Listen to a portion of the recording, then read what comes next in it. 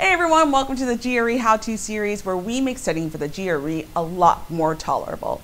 Today we're going to be talking about algebra and what you should really watch out for. Oh-ho.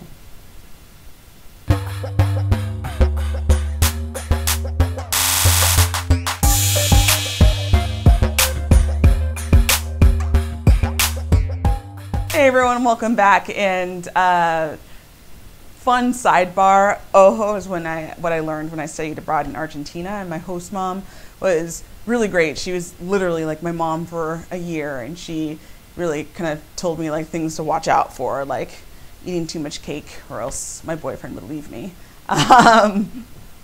Gotta love moms. Anyway, I'm here to talk to you about the things that you should watch out for in algebra based on some of my experience. Honestly, I've always felt like I've been great at algebra. It's my favorite kind of math, and I was feeling myself when it was time for encountering those questions in the GRE practice tests and even in the test itself. But when I took the diagnostic test again recently, I got a question wrong that I shouldn't have gotten wrong, and it's because I didn't take some key number properties information with me as I tried to tackle this problem. So today I thought it would be great if we just walked through my thought process in this problem, and if you think like me, perhaps this might be helpful or familiar to you, so that when we try to work on these kinds of problems again, we are building some kind of muscle memory to know that we need to do some extra steps to make sure we get this right. Okay, so let's look up to chapter 8, number 6 of the 5-pound book of GRE problems. If x plus 3 in parentheses squared equals 225, which of the following could be the value of x minus 1? Okay, so I don't really know how my brain did this, but I wrote down x plus 1 when I was getting ready to do this problem, and like that is critical misstep number 1. It's just really important that you pay attention to every single letter, symbol, number on the screen, because I think our test makers are definitely kind of anticipating that some of us may be fatigued, not paying attention, and they'll have an answer choice in there ready to capitalize on that mistake. So maybe it would just be great to just write big X minus 1 somewhere so that you can just always remember what you're trying to do in this problem. So next I looked at x plus 3 in parentheses squared and 225. I already knew that the square root of 225 is 15 because of case math and crazy consulting prep life. So I was like, all right, cool. All I have to do is take the square root of each side, and then x plus 3 equals 15. Subtract 3 from both sides. X equals 12. Boom, I did it. Except I didn't. I only did half of it, really. Let's rewind, shall we?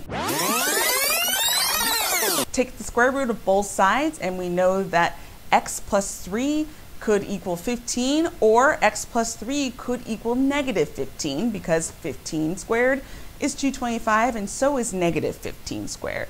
So if x plus 3 equals 15, x equals 12, or if x plus 3 equals negative 15, then x equals negative 18. Okay, so if x equals 12 or negative 18, then x minus 1 equals 11 or negative 19. This is when I can look at the answer choices and match against them, and I see that negative 19 is the only option available. So there we go. That is the correct answer. Now that's more like it.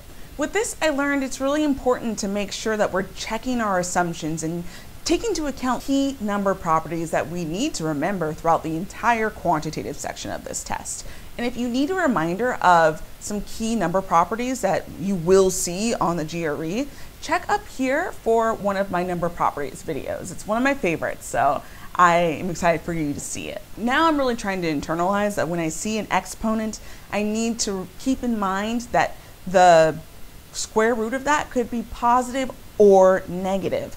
It's going to be really important that I remember that, because that is the nature of the game.